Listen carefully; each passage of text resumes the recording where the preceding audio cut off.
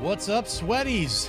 Jon Schnepp, and you were watching episode 86 of Collider Heroes. We're going to cover all the superhero, supervillain, and awesome news of the week. Let's get started right away. With me joined is Robert Meyer Burnett. Well, how are you, John? How are you? On? Well, I got to tell you, I'm very excited because, you know, I have an Enterbay 6-scale Donnie Yen Ip Man figure. What company is making this? Enterbay. Enterbay. I thought it's not Hot Toys. It's not Hot Toys. But Hot Toys has their Chariot Imwe figure coming out. Okay. And that's also Donnie Yen. So I'm excited to set up the Donnie Yen battle on my shelf. You are going to have the guy from Rogue One fighting Ip Man. I am. And it's played by the same guy. I can't wait. Well, I'm not going to start collecting Hot Toys or Ibscoms, or what's the other company? Well, there's Enterbay. Enterbay. There's Blitzway. They're doing the 6-scale Ghostbusters. Okay. There's 3A. Okay. That are doing, they do lots of like Halo and all kinds of. Oh, sure. Then there's all kinds of other. There's Asmus Toys that does. And these are all like $300 to $400 figures, aren't they? Yeah. Yeah, I'm gonna stay skimpy. Sorry, guys. I can't be doing this Hot Toy thing yet. Not a millionaire, or I just don't have that kind of. I buy a bunch of other stuff. Well, I just don't eat. Yeah, no, I'm just saying. Like I waste my money in other creative ways. So it's like eventually all of us will have Hot Toys, and then the world will blow up. Guess what? We've got a trickle in cruise, so some crews trickling in, but we're starting the show right now by talking about Guardians of the Galaxy. That's right, the teaser trailer dropped. And not only is this the second most watched teaser trailer of all time, but it's also totally awesome. This is the way teasers should be made. Show just a very little bit of the film, let the audience get the vibe. In this case, jaw-dropping action and the Guardians' back and forth dialogue we've come to love and expect. Let's talk about Starlord, Gamora, Rocket, Drax, Baby Groot, and now Mantis. Robert, what were your thoughts when you saw this teaser? You know, it does what a great teaser does. I have no idea what the story is. I'm totally intrigued. I can't wait to see more. And there's really two big pieces of this trailer. One is Rocket talking to Baby Groot, and the other is there's a three-way conversation with the characters at the end of the trailer. Actually, a four-way conversation with a new character, with Mantis, yeah, who's great. She looks great, totally. But it was just character fun. I mean, you didn't have to see lots of loud explosions or histrionics.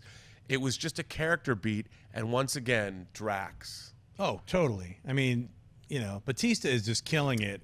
If anybody ever questioned his comic timing, or if he was like feeling a little weird about not having all that, like, you know, top-notch exposure as a TV star or a movie beforehand, these two movies are just cementing him as like a lovable giant alien lug who's just downright funny. I mean, he's really funny. Yeah, I mean, that's a laugh out loud scene. I literally.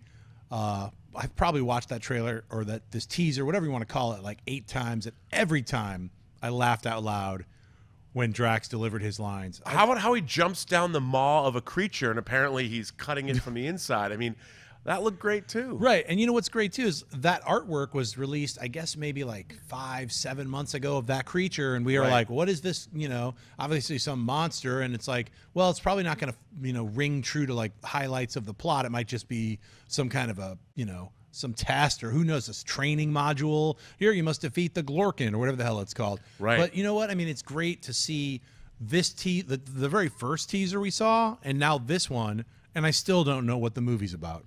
I have no idea, and I think that's great. I mean, you know, it's like some of the great trailers of all time, like the Alien trailer, the first Alien trailer. They emulated it for Aliens. Yes, you didn't know what was going on. All you knew is that it looked really scary and there was an alien in it. Yeah, and they did the same. They almost used the same exact tempo and sonic uses for Prometheus. Right. The with the screaming, the wah, wah, wah. So it was great, and totally worked. I love that.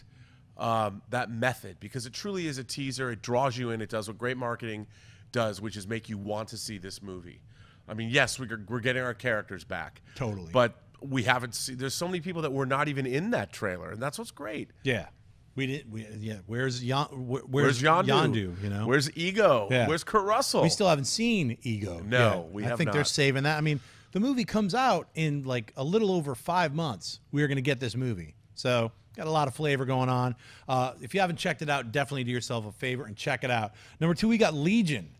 So that trailer dropped. It's coming out, and the trailer dropped and announced that it's coming out in February. So this new bizarre X-Men related series is coming to us from Fargo's Noah Hawley, and it stars Dan Stevens as Professor X's son, David Haller, codename Legion.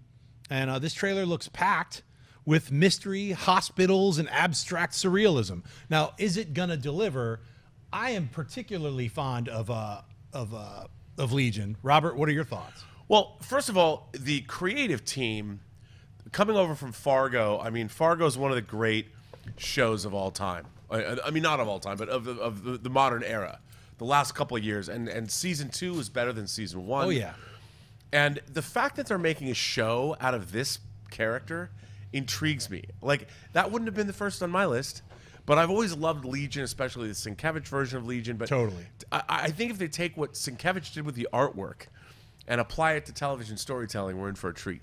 Now, you know, someone just joined. Amy, what's going on? We had to start the show because we got a tight schedule, but hi, we're talking about Legion. Did you get a chance to see that trailer? That was the thing I was going to do before I snuck on stream, but you gestured at me. Dang it, I really want to watch this.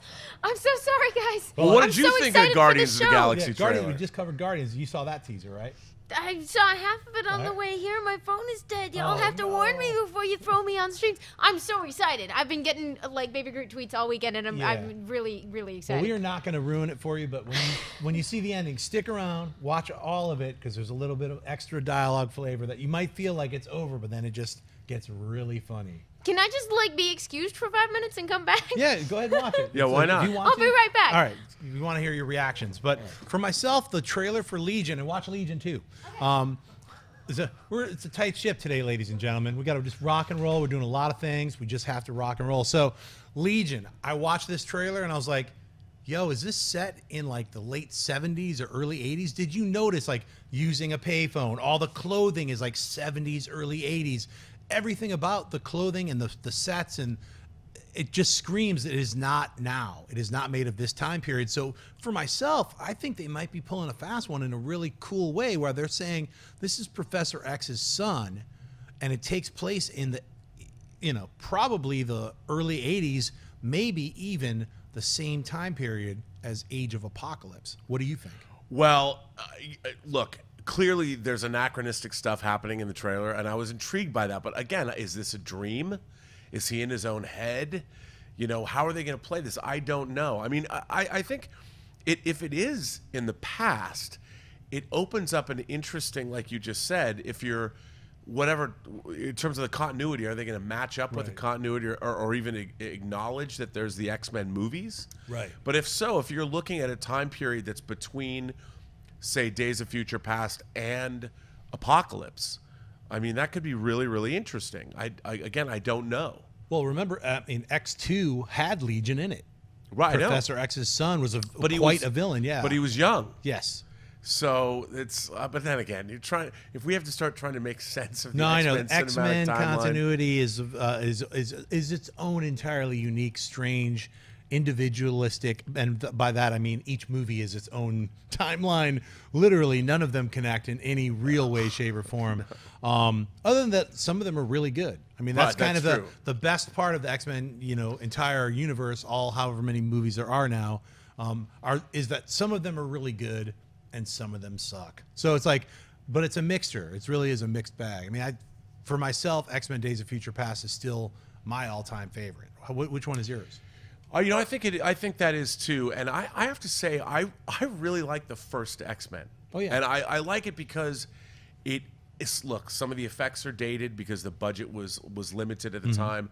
But the fact that they pulled it off, like everybody was dubious. I was very dubious as a comic fan. I'm like, and you know, Brian made it, and I'm like, I don't know, dude. And I know he didn't have the best time making the first X-Men movie. Well, because they kept chipping his budget. You yeah, know? They're like, hey, dude, how am I going to make this? Right, and Lauren Schuler Donner was not, she wasn't on board. But she came around. She did come around. X2, X-Men United, whatever it was called, I just remember it as X2, was fantastic. Yeah, no, it was. What a great second sequel. But I like First Class a lot. I think First Class is great, and I still really enjoy. Somebody tweeted me the other day and said, you know, I finally caught up with Apocalypse, and I'll give it 4 out of 5. Right. And I was like, good. There's so much in Apocalypse that I like. Dude, Age of Apocalypse is 2 movies.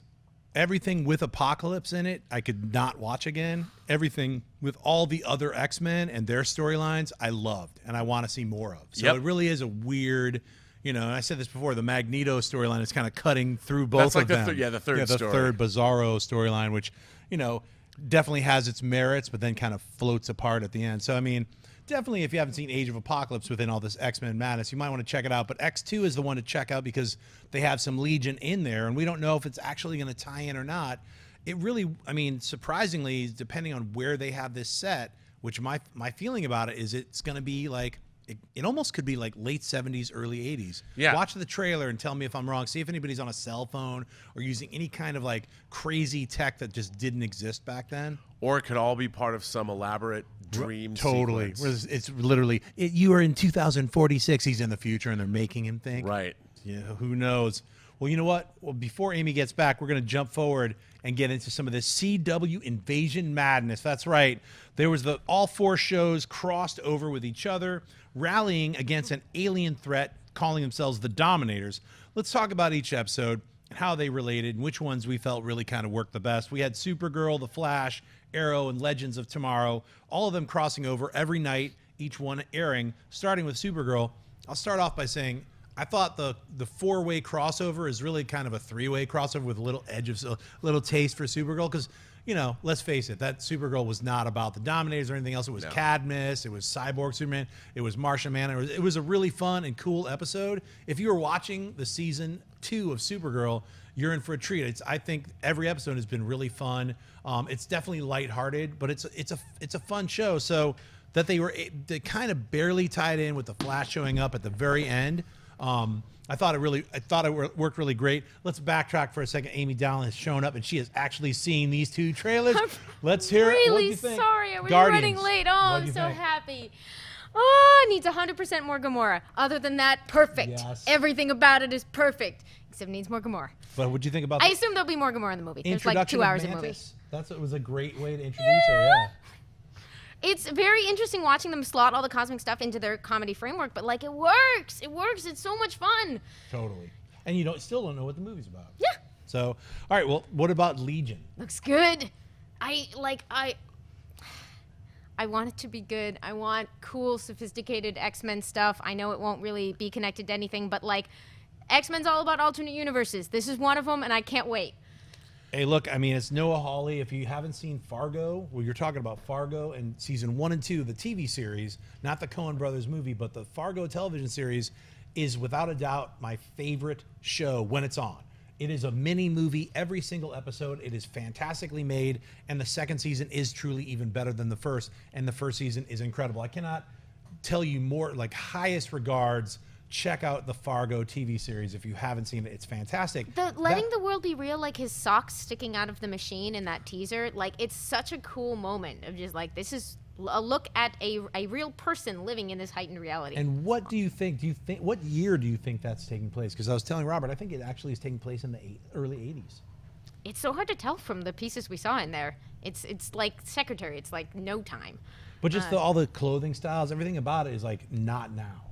So seems likely. Maybe there are flashbacks? Maybe the whole thing's happening I feel like the whole thing is happening in the past. I watched it like 3 times looking at, I was like, there's nothing technologically advanced past like the 80s. So, well, you know, I'm curious about, since we're talking about Legion still, I finally caught up with Mr. Robot.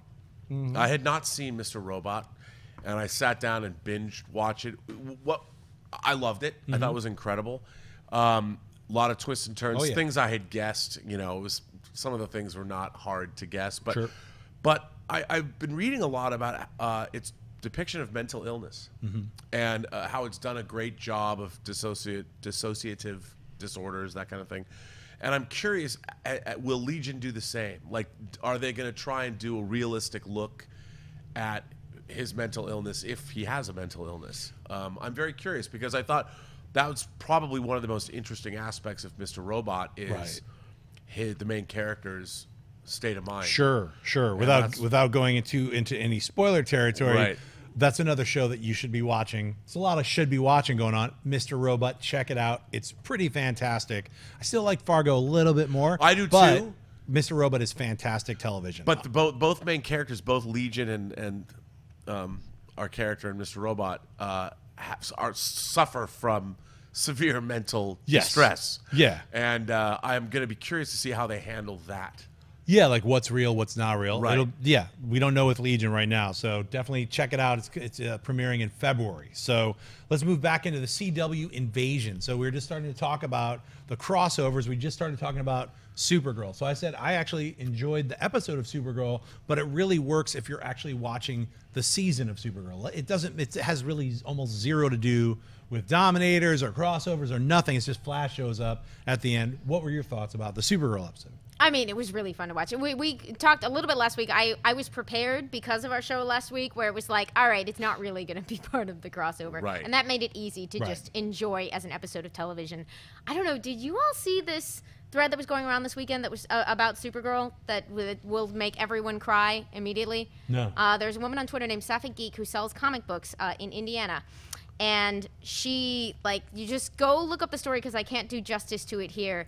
But certain big emotional moments in the Supergirl episode this week are playing on a storyline that is meaning a whole lot to a whole lot of people. And she works at a store in Indiana, and a young woman came into that store looking for some comics and then kind of started having an emotional reaction as soon as this retailer was sort of like, oh, Supergirl, I love that. I'm totally shipping Danvers. Maggie Sawyer and Alex Danvers. Mm-hmm. And the girl kind of broke down, and they had a huge conversation. And it's a look at what, like, the reason that we say representation matters. And the story will just destroy you. So go look it up. You'll cry and be really, really glad that this particular nerd worked in this particular store and was there on that day when that girl needed her to be. That's great. It's an incredible. Yeah, and I think what they're doing with Supergirl and the storylines, the representation is fantastic, and it's being done really well. And it's kudos to the people who are in charge of Supergirl. I think they're doing a fantastic job, and it's a really fun show. Your thoughts on Supergirl? No, I agree, and I think she's great as a lead. I mean, she's really appealing, and she was great in the whole crossover, I thought. Oh, yeah. But I really like the tone.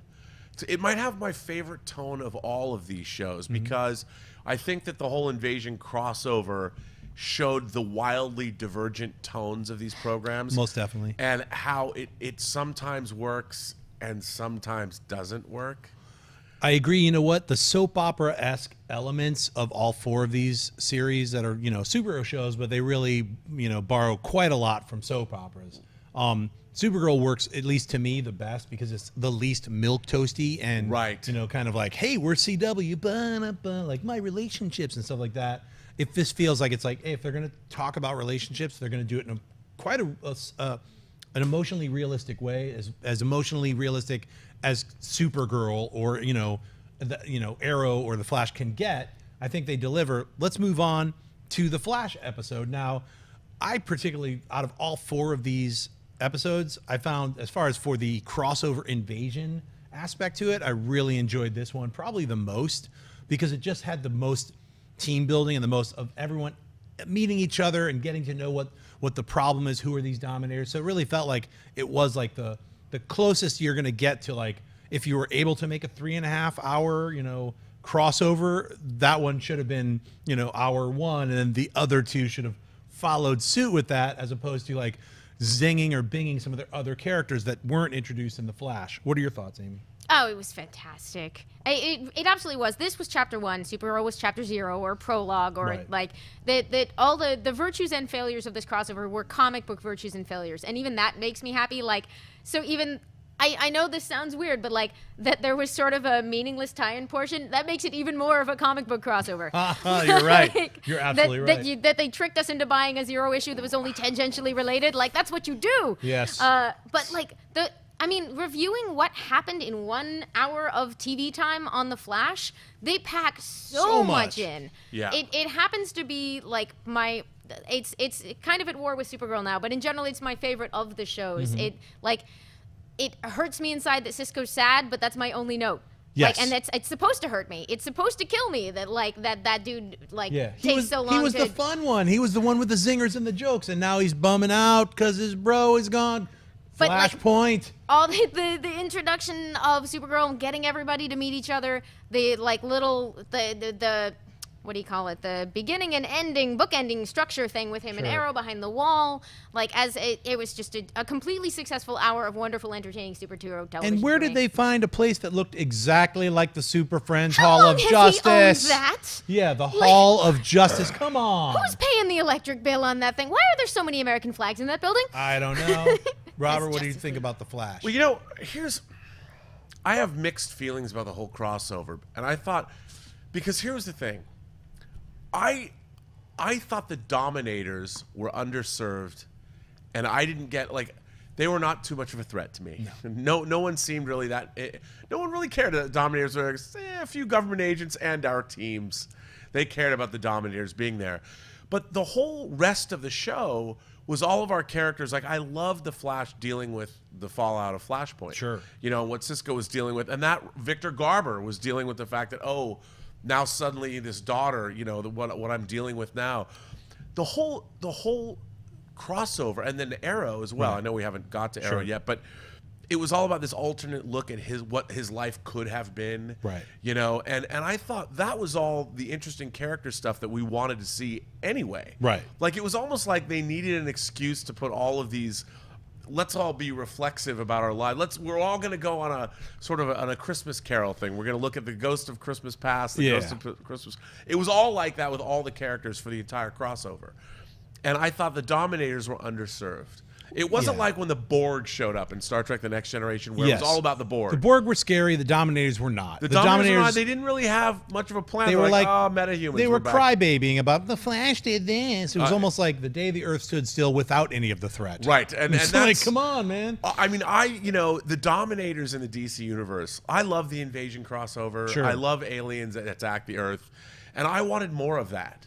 The Dominators, the Scions, man. They had like take out some civilians, cause some carnage. See that something. Those sort I of mean, stakes, it's like they didn't seem too interested in the rest of the planet. When they were just kind of quarry. They were kind of walking around the city, where I was like, yeah, and then Supergirl and the Flash kind of tagging them all with those little nanobites, and it was sort of like, and then you had like just human characters like kicking their ass when they did that kind of Civil War run at each other thing. It was like, so these Dominators aren't really dominating anything. They can barely fight a human.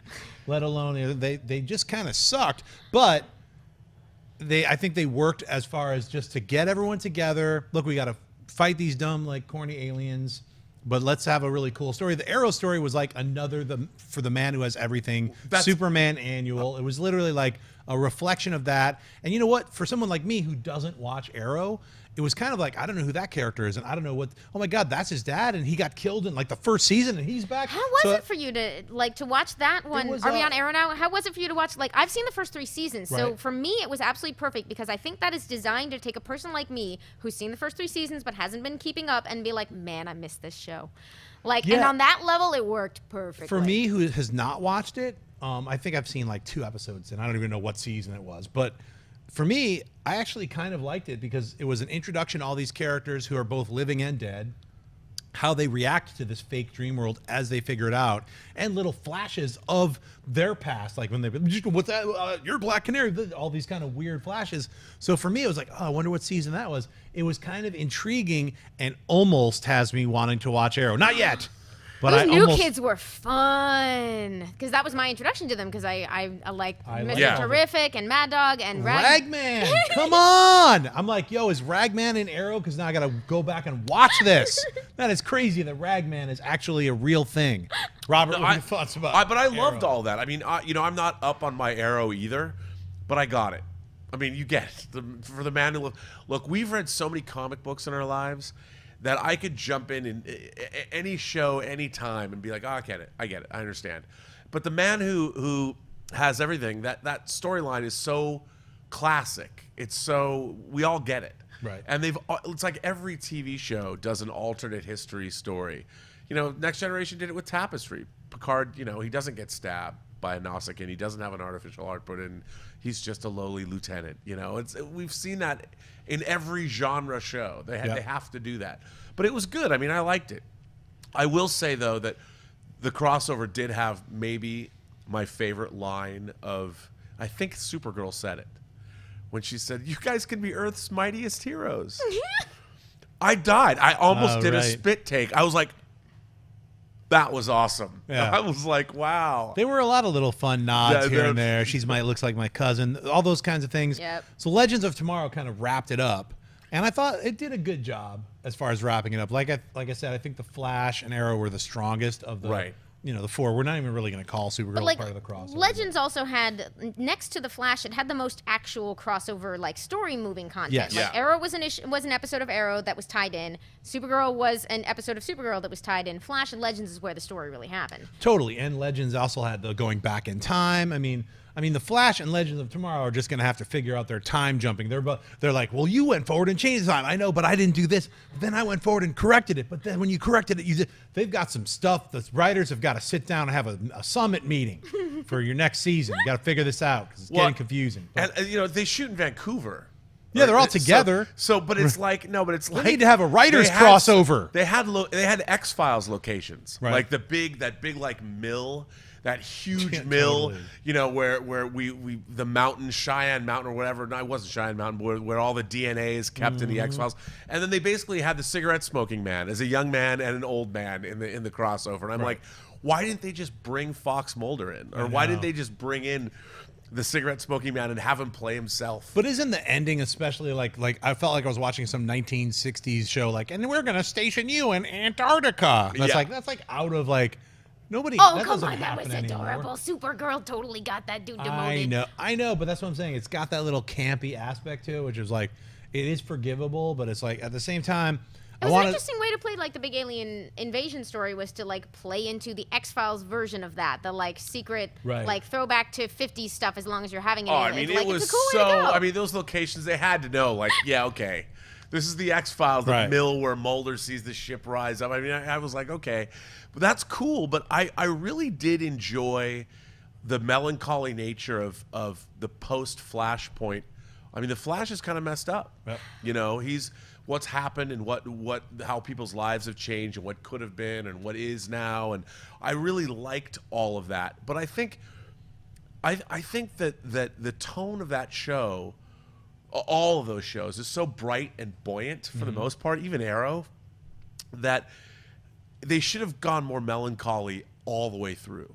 Oh, but that takes so much of the fun out of like, here's Supergirl, everybody be sad for a week. No, I don't mean to be sad, but I liked seeing these characters grappling with the fact that their lives were maybe not where they're supposed to be. And like in A Christmas Carol, at the end you can bring it back. Yeah. But they did that. Like Victor Garber, he was pretty bummed. Yeah, with Martin Stein and Cisco were sort of the ones you emotionally hooked into during this event, as they both. And I like that they grappled with it and came up with the right conclusions. Which was really cool. We know Cisco's got a ways to go to forgive Barry, but I liked that Martin Stein is like, no, I want to keep my daughter. Yes, I want to. Timeline to survive. I'm really curious to see how they'll do, because the Cisco Barry friendship gets a really important moment during Legends of Tomorrow. Right. I'm curious if they'll just sort of revisit it for folks who might have skipped it, like in the following week's episode. I hope not. But I thought it was pretty beautiful the way they played. Like, yeah, Cisco really should have seen that coming when he's like, time travel, yeah, and it's like, you probably don't feel like that, but I get it. But the way they played his revelation was really sweet. I'm sorry, I'm really into Cisco. No. I mean, we all think Cisco's a great character, so it'll be fun to see how this crossover, what happens next year when they do another crossover, because I think this was a successful event. All right, I think so too. Ultimately, I enjoyed the heck out of it all. So if they do it next year, what do you want to see happen? I would like to see not an alien threat in the least. I think it would be better, and I think well served if it was emotionally connective, like if it was some kind of thing that they all have to grapple with, but isn't like a threat from beyond or something. It's I don't know what it is because I'm not writing this story, but I could suggest maybe some kind of governmental threat, or maybe even like a no masks clause, or like pick like something out of the Watchmen or something that they all have to deal with together. So I don't know. What do you think? The Crime Syndicate. Ooh, you know what? Jason Inman said the Crime Syndicate yesterday. And I was like, wow, the Crime Syndicate would be fantastic. Because it's another Earth. Right. It plays into the multi-dimensional aspects of it, and make the Crime Syndicate bigger. So there's counterparts, that there's new characters that we haven't seen yet, because there is no. Is Green Lantern been introduced? There hasn't been. Not yet. You know, so Power Ring. I love that idea. What do you think? That's a fantastic idea. Part of the fun of this one is that you get a little bit of mind control, so you get hero-on-hero action. Right. So the only ways to do that are like doubles or like somebody going rogue. So either they have to take down one of their own, or you need like doppelgangers, and we'll be far enough away from Flash season 2 at that point that it won't have been like, oh, we just saw all this. Or you could do a pocket universe thing. You know, like don't do Zod, Ursa, and Non, but do some kind of they all get shifted into a pocket universe, and they have to make some really big choices that will haunt them later. Although a threat from Supergirl's world coming into the rest of the Arrowverse would be a really interesting one. That's good too. Yeah, like merging the Earths or some kind of weird... Yeah, some kind of like... crisis meltdown where there's only one Earth. There's like 38 Earths right now. I know we're dealing with L Corp right now. They'll probably just be this year's story, but like something like that where they're like, oh, there's another universe? Like, I love the Crime Syndicate. I think the Crime Syndicate is a great idea. I love them. I've loved them since I was a little kid. Well, let's move on. You know what's really fun? Spider-Man has got some wings, yo, and also Thor is wearing his helmet. That's right. A sneak preview clip for Spider-Man Homecoming screened at an event in Brazil called the CCXP. The clip followed Peter Parker speaking with Happy Hogan about Tony Stark leaving him a special upgrade. Then we see Spider-Man leaping off a building and revealing his webbed wings that he's had since the very first appearance was drawn by him from Steve Ditko. He's had these weird wings. Maybe they're going to be a little bit more useful, and he's going to be able to kind of float, glide or something while he's fighting the Vulture. Who knows? Also in Brazil, we saw the first promotional image from Thor Ragnarok of both Thor and the Hulk, both in battle armor, ready to fight. So Hulk is totally Planet Hulked out, wearing his armor, and Thor is finally wearing his helmet, but brandishing swords instead of Meow Meow. So what could this possibly mean? All right, I'm gonna start it off going with Thor. We'll work our way backwards. He's got two swords. You know what? We know I've been tricked before with promotional art from the first Thor where he's got his helmet on, and then the whole movie, the very first scene you see of Thor is he's taking his helmet off and he never wears it again. So I don't know if he's gonna wear that helmet. All of us super comic nerds want him to wear the helmet, at least in battle. Come on, but probably not gonna happen. But he's got swords. Now, why would he not have Mjolnir? How do you say it? Mjolnir. Mjolnir. I was going to say Meow Meow, but I said it already. But I think Beta Ray Bill has got the hammer. That's my guess. I'm going to say it right now. Beta Ray Bill beats Thor on this Planet Hulk universe, gets the hammer, and takes off. It's either that or Hela's got it, but I'd much rather have it be Beta Ray Bill. What are your thoughts on that image, Robert? Well, first of all, I was calculating how much that Hulk hot toy is going to be with the exterior armor. It's got to be $500 and plus, but whatever.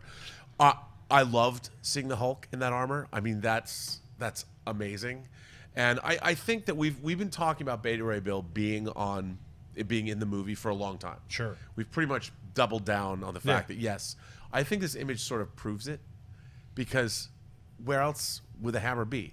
Right. I mean, we know who's calling the shots up in that ivory tower across the street down over there. That's right. Come on, we know. But I'm excited. I mean, I think it really shows that this is a way different movie than we've seen in the Marvel Cinematic Universe before. Totally. I mean, the idea that Hulk and Thor are fighting side by side like this, I mean, I can't wait. Yeah, I think it's fantastic. Amy, what are your thoughts? I was going with the very boring, he has been separated from his hammer for plot reasons and must face this challenge without it. But Beta Ray Bill's way better, so I hope it's that. Right. Right. But you're probably right.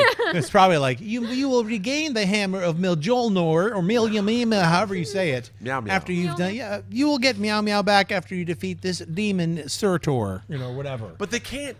Look, they're playing the Planet Hulk storyline. It's not like anybody who loves Thor doesn't think about Beta Ray Bill. Right. If you're going to an alien planet, there's all kinds of crazy aliens. The planet's called Ragnarok, and there's going to be gladiatorial fighting. Right. What would be the first thing you would think of if you were Kevin Feige? Beta Ray Bill. That's right. All right, the Lord and Savior has spoken. Let's move on. We've got minor mutations. Start off with the minor mutations. We're going to list off a bunch of these smaller stories and then talk about them. Number one, we've got more set pics dropping on set of The Defenders. That's right, they're shooting The Defenders right now, same time as shooting The Punisher. Number two, we've got alternate costume tests for Jared Leto's Joker. That's right. Those are also a lot of scenes that would have been cut out, and maybe like 1 minute of that would have been shown in the movie. Number 3, we've got non-curvy Spider-Man Homecoming logo appears. That's right, a straight, flat kind of Spider-Man. People who are just not into that curved Spider-Man logo now have a flat one to look at. Number 4, we've got Michael Bay would do a superhero film. It would have to be his way or the highway, because he's Michael Bay. Or the Bay way. Yeah, it's the Bay way or the highway. I like that even better. Number 5, I'd like to look at that image for a while, is a Hulk and Hulk Buster fight in a great fan-made short. Now check it out. Just go on YouTube, type in fan-made Hulk and Hulk Buster, and watch this pretty crazy, amazing fight scene that goes on for quite a while, and it's really well done. The animation is really well done. So hats off to the group of people who put this together. I think it's really fun. Number 6, finally, we've got Luke Cage gets the order for season 2. That's right. We're going to get a little more Sweet Christmas coming to us. What did anything pop off to you guys? Robert? Well, look, I love Luke Cage. You know, I love Coulter. He's great. He's my man, my new man crush. You know, it was John Barrowman at first. Now it's Coulter. Right. But I mean, your heart for both. There really is. People are now going to be like, "What's he saying?" But I think that Luke Cage was a great show that has a lot of places it can go. I like that it was much more down to earth, so to speak. I mean, all the shows in the Hell's Kitchen Netflix universe are down to earth, right? But this was more down to earth, and I'm curious to see where they're going to take a season 2. I mean, I guess it'll be post Defenders, so we're gonna all of that it's going to be all up for grabs. I mean, going and seeing that they're shooting Defenders and shooting Punisher, it's like, do they have the same crew shooting this stuff? I mean, what's going on? Well, you were on set. Yeah, they share some of the crew. I mean, especially not the people shooting, but all the behind the scenes people are making things for everybody. So it's a big group effort that's going on in the Netflix universe, and I think it's really fantastic.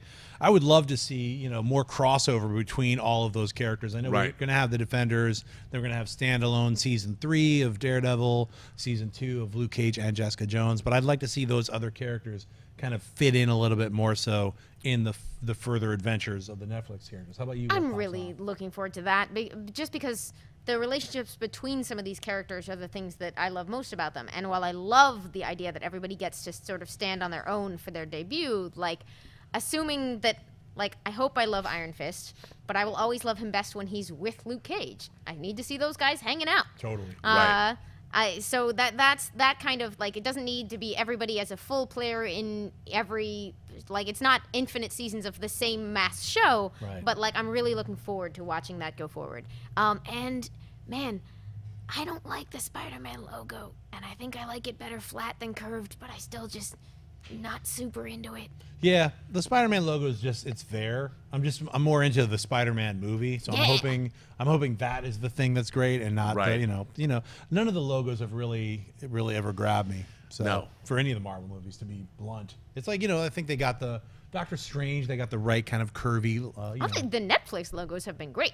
Yes. For me. Yeah, they're more comic booky. Yes. And they're more dynamic. They're bigger. Yep. The Daredevil logo is pretty much right out of the comic, and as it should be, it's awesome. So let's move on to our flashback of the week, and it is Batman: Mask of the Phantasm. That's right, this movie came out in 1993. When you think of Batman films released in the theaters, lots of people don't bring this one up, maybe because it's animated or just they never saw it. Well, let's set the record straight. This film is incredible, and it tells one of the best Batman stories ever to make it on screen.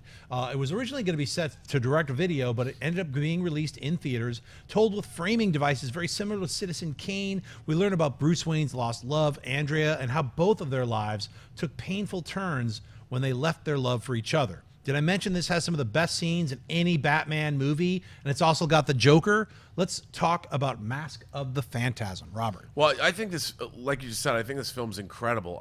It's very adult. It's very serious. It has an incredible score from Shirley Walker. Oh, totally. The music score is incredible. And, it's too bad this isn't a live action movie. Not that there's anything wrong with animation, because my only criticism of this movie, and it really isn't a criticism, is that the animation is not as lush as we're used to. it's still you're still dealing with basically what looks like the television animation from the Batman the Animated Even Series. though they upped the budget for this, They did. it still is not enough. Yeah, I mean, if it had the kind of lush animation, it would have been an A-list. I mean, this film could have made $200 million. Yeah, but most it's a great, like you said, it's a great film, a terrific Batman story. The villain, all of it's very, very interesting, and I can't recommend it highly enough. I think it's great. How about you, Amy? I love this movie. I should watch it with a more critical eye for the animation. But I think I always it looked like I wanted it to look because it looked like the show. But like I think it's a serious contender for one best Batman movie ever made. You put it on the list, and I was like, crap, I need to rewatch this because it has been a while. But like, I love the bad guy. I love the mystery. Yep. I love the character dynamics, and like, I love that it's animated because that's what we want, is to spend more time in that Timverse and have a really serious, wonderful story told in that way. And that's what we get with Mask of the Phantasm. And if you haven't seen it, you're missing out. Yeah, this is directed by Bruce Timm and Eric Radomski. It's written by a whole slew of amazing writers. Paul Dini, a whole bunch of different people contributed to it. Burchett, a whole bunch of people. I think it was sort of the birth of also the direct-to-video DC movies. I mean, I think this was going to be direct-to-video. They released it in theaters, but it was the birth. You're absolutely right. Right, and it was everything kind of followed this, and this level of quality really bode well for the future of that series. You know, I just realized I don't own this movie on Blu-ray. Is it on Blu-ray? Yes. Okay, I've got to get this. Yeah. I've got the DVD, but I've never thought about getting the Blu-ray. I must get it. I'll have to triple check. I know I own it, but maybe it's not on Blu-ray because I bought it a while back. But the Blu-ray's been around for so long that I feel like I have it on Blu-ray. Right, but I could be wrong. It's an emotional Blu-ray. It's an emotional. You remember it in perfect, crisp detail. But yeah, it's a beautiful film. Definitely. I want to bring up a little cause that I think is great. Dwayne McDuffie, the award for diversity. I wanted to draw attention to a great award set up for the late writer-producer Dwayne McDuffie, who produced and wrote on Justice League Unlimited, Ben 10, Teen Titans, and was also the co-founder of Milestone Comics, an African-American comic company that published Icon, Hardware, and Static, among some of the other characters. If you'd like to enter for your nomination, please go to the link that's in our credits. If so, like right outside of the YouTube link, check it out. You can click on it. If you're an up-and-coming artist or a writer, please check it out and enter yourself to be part of this Dwayne McDuffie Award. I think it's great, and it's going to let him live on forever. Let's move on to our Twitter questions. Number one, we've got Goku Black asks, who would you say is DC's most complicated villain? Two-Face, Superboy Prime come to mind for me. Boy, DC's most complicated villain. Can't be Dr. Doom because that's Marvel. I would want to say it's, it depends on which era you're in, because Lex Luthor for me was very complicated in the newer reboot of Superman in the late 80s, early 90s, when he was a businessman and not a cackling scientist. I'm a mad scientist guy. I like the businessman who was jealous of Superman because he could never be Superman. So I like that take. How about you, Amy? Well, I was leaning towards Lex, but I also, the question asker mentions Two-Face, and I really like the Gotham Central version of Two-Face. I'm really, really fond of as just something that feels like the Batman villains specialize in their, like, they really excel in the area of, like, you can apply psychologically realistic looks at them and they don't lose any of their, there's some things where you're like, don't think through why the alien wants to conquer the planet, but like certain ones you're like, no, they really benefit from this like more sophisticated take. Batman villains really are great there, and I'd say Gotham Central Two-Face for me. Yeah, the duality of Two-Face and Harvey Dent is very strong. How about you, Roger? See, I have to go back to the new Teen Titans villains, first and foremost being Deathstroke. Because, Deathstroke is set up to be such a bad dude, and you really hate him, what he does to the Titans, especially with Tara's introduction and what happens with that. Oh, yeah. But then he becomes really nuanced, like he ends up being their friend kind of later. And there's a lot going on. He's much more of a 40s film noir superhero villain, if that makes any sense. Totally. And I really like that. I mean, I did like Luthor. I love that one of the early issues when Byrne took over after Crisis, when Luthor, his computer figures out exactly who Superman is. It's Superman's Clark Kent. Luthor's like, No, he's not. If you were Superman, why would you be a mild-mannered reporter? Dismantle this computer and fire everyone. Yeah, that's the dumbest thing I've ever heard. I love that. Yeah, that was great. One of the better issues in the Byrne run. It was a lot of fun. I love that Byrne run. Have y'all seen? I wish. If anyone can get me the name, have y'all seen that wonderful piece of fan art that was going around? That's Lois Lane just sitting there tagging things on Facebook. Yes. And it's a picture of Superman carrying her, and it goes, "Do you want to tag Clark Kent?" And she's just like, "Yes." It's a perfect image. I please look it up. I wish I could remember who the artist was. No, I saw it on Twitter, so I was like, next question. Brent Bolin asks, does Fox have to make a Fantastic Four movie to keep the Fantastic Four movie rights? Could they just keep the rights with the Silver Surfer movie? Well, Brent, no, that's not how it works. They have to be in development, i.e. writing a screenplay in another year, or they lose the rights. If they haven't actually gone into production by, I think it's 2022, I mean, the rights issues are very weird, but they have to hit these certain benchmarks in order to hold on to those rights. Now, they didn't do it with Daredevil. They didn't do it with Ghost Rider. They just let those rights lapse, and we see what's going on with that. That's as far as I understand it. Robert, anything else? Yeah, I mean, you can't make a movie. The Fantastic Four presents the Silver Surfer and Galactus. You can't do that. No. I mean, you've bought the rights to the Fantastic Four. You have to make a Fantastic Four film. Although it's sort of an interesting, why don't you do we're gonna make a Mole Men movie, right. It's a Nihilus featuring one of the Fantastic Four. Right. Curious, how do they structure those deals? Well, I mean, you don't lose the rights to Surfer if he's not in the movie, do you? Yes, they lose the rights to everything. But technically, they're still using minor mutants who never appeared in an X-Men film, and they have the rights to those because they bought, mutants, right? Right. So when you buy FF Universe, how much do you get with that? Do you lose the Skrulls if you've never used them? Because the whole point is that they, regular Marvel can't use Skrulls because they're part of FF, but they haven't, I don't, how do these things work? It's a very good and annoying question because it's who knows, but that seems to be what you're saying is right, though. Let's make a Power Pack movie because Franklin Richards is in Power Pack and he's reading Sue's you can use Power Pack, but you can't have him. Right. All right. Next question is the Sweaty Nerd asks, could the Aquaman movie open the doors to a Namor movie? Well, Sweaty, let me tell you, if Aquaman is a big hit, you can bet your bottom dollar that you're going to be seeing Namor the Submariner flying around with little fish ankles, little wings on his fish ankles. You're going to be seeing that. What do you think, Robert? Oh, I think that there's probably already have been plans afoot to make a Namor movie. Oh, yeah. I mean, I think owns one of Namor? Well, that's a good question. Who owns Namor? Well, he would be. That I believe is Universal Paramount. There's it's a double whammy. It's What? Marvel doesn't own it. Oh, Marvel. Well, I mean, it's interesting. I think that both Aquaman and a Namor movie are both fighting against Entourage.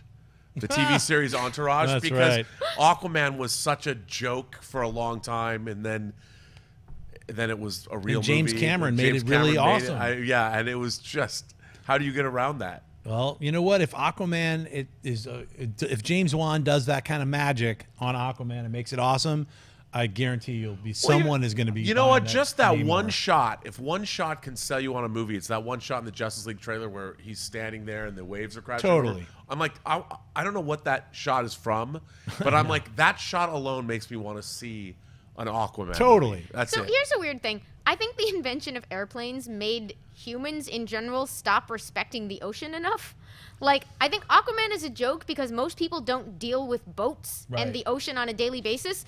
The ocean's kind of a big deal and has been a huge force in mythology and human storytelling for a long time because it's crazy powerful and dangerous and big, and maybe we're all going to remember that with the Aquaman movie, or maybe you're all going to laugh at me, but it's kind of a big deal. No, due to climate change, no one's going to be laughing as we lose all of our shore property, but it's also 75% of the globe. Don't forget, that's what water is. And the levels of acid that rise in the ocean, and as their massive fish die out and we start starving to death as a species because we've polluted our oceans. Well, hopefully Aquaman will help fix it in the movie world. So, our sweaty question of the week, it comes from... I just looked it up because I felt bad for calling out an artist and not knowing their name. Max Karpston did that wonderful Lois Lane Superman illustration, which you should look up. Check it out. Our last question, the sweaty question of the week, is Meteor. Simple question for you guys. Do you prefer to have Beta Ray Bill in Ragnarok or Warlock in Infinity War? Well, I'm going to start off by saying, hells yes, Beta Ray Bill in Ragnarok, a dream can come true. And then we could have Thor and Beta Ray Bill in Infinity War, or it could just be Beta Ray Bill in Infinity War, and Thor will have to go find, he'll be in the next one. Who knows? What do you think? Warlock or Beta Ray Bill? Why would you make me choose between You these must things? choose. I think I'm going to go Warlock. There's a lot of time to bring Beta Ray Bill into future, like, I hope we'll keep making Thor movies of some kind or other. And I do want to see Beta Ray Bill, but, like, it would be awfully nice to have Adam Warlock around for some Infinity shenanigans. Sure. Just seems right. Robert? Well, I mean, you know, he's asking like an either or question, like we'll get one or not the other. Like somebody's going to make that choice. You must choose. Yes. All right, look. I love Adam Warlock is a cosmic character, and I love and actually so is Beta Ray Bill, but I like Adam Warlock. I've always liked Warlock. I probably would rather see him because I like his costume better. Because Beta Ray Bill is just wearing a variation on a theme, whereas Warlock, hot toy. I want a hot toy figure of Warlock. If I got one of the toys, I would pick Beta Ray Bill. Horse and Thor costume, into it. Yeah, but that's it's the Walt Simonson Kirby'd Thor version, which is so awesome. I know. Well, that's it for our episode 86. Where can people find you online, Robert? You can find me. This was a very loose episode. It was, wasn't it? Pretty good. I like it. Crazy. You can find me at Burnett RM on Twitter, or RM Burnett on Instagram, or at Robert Meyer Burnett on Facebook. And Amy Dallen, where can people find you? You can find me at Enthusi-Amy. I'm sorry for coming in and chaotically. Don't worry about it. Then, but Chaotic good, Amy. Yeah. Chaotic good. Chaotic good. Enthusi-Amy online. You can find me everywhere. Thanks for watching. And I'm Chaotic Neutral at just at Jon Schnepp, just on Twitter and Instagram. You've been watching Heroes, episode 86. Don't forget to pre-order that Slayer comic January 24th. See you next week. Hey guys, if you like this video, click the thumbs up button. Also, make sure you subscribe to our YouTube channel. It'll help you stay up to date with everything we've got going on here at Collider.